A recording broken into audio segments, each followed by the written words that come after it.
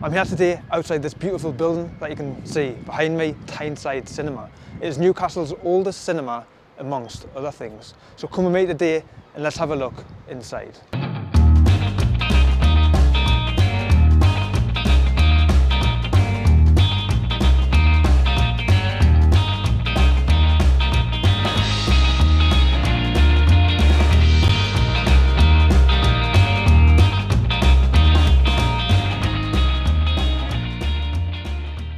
When coming through the side alley entrance, you are greeted with the box office to buy your film tickets along with some original design features such as this glass mosaic floor.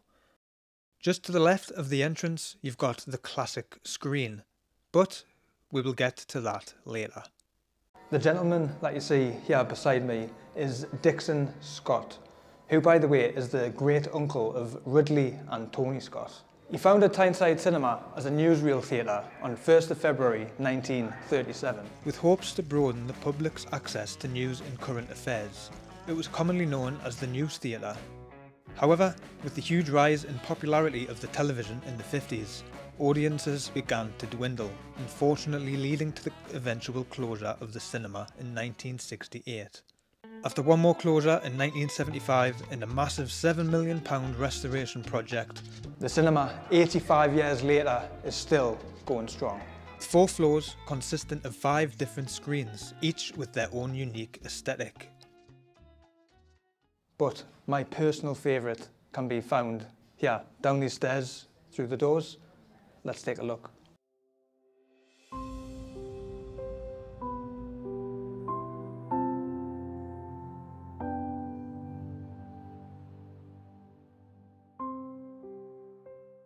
On the second floor, you will find the Circle. This is the upper level of the classic cinema with a beautiful balcony view and fitted with sofa seating for your comfort. If you're a big movie history lover, Tyneside Cinema has so much to offer you. Also on the second floor, they have this mini cinema museum filled with loads of interesting objects back from the building's beginnings. This is a really cool section and a great way to pass your time while you're waiting to go and see your film. Each floor is absolutely filled with movie history.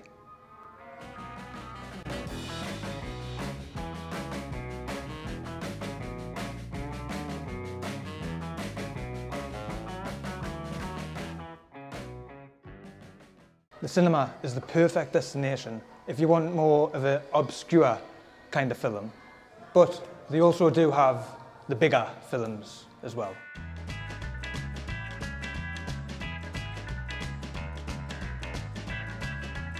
To your right of the entrance, you have the Tyneside Cinema Bar and Cafe, which is a lovely area to sit and relax, and also with a great range of food and drinks to fuel your movie-going adventures.